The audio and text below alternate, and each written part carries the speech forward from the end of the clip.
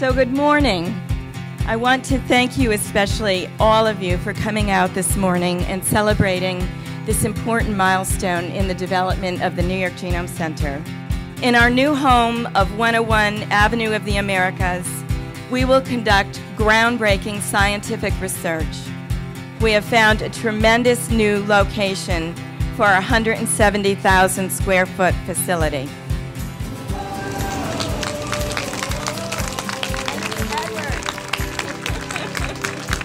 By next year, there will be 100 new jobs in the offices and labs that will have opened here then.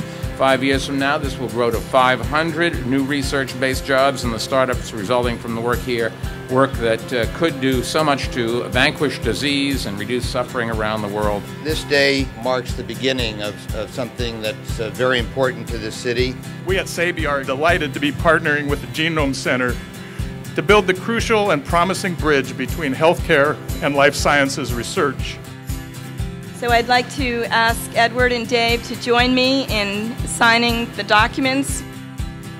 We will perform cutting-edge genomic sequencing, bioinformatics, and data management, and we will provide training for researchers, scientists, and physicians so that they can use these tools for the detection, prevention, and treatment of disease.